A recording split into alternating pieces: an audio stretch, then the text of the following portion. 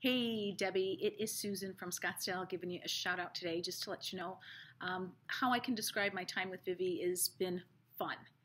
When I first came here to Scottsdale, it was in November, right, pretty much when I came on board with the company. And I didn't know anyone in the Valley, didn't have any friends, didn't have anyone to talk to.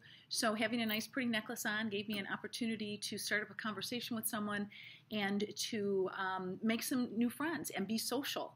So first and foremost, the fun part does not have anything to do with the jewelry except for the fact that it was a vehicle to get me to breaking some ice and having some conversations with people.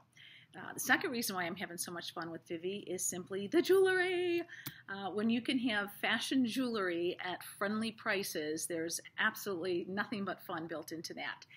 It's given me the opportunity to dress up many different outfits, to mix metals and do things that I would have never done before without the assistance of Sean's videos and kind of helping us along the way.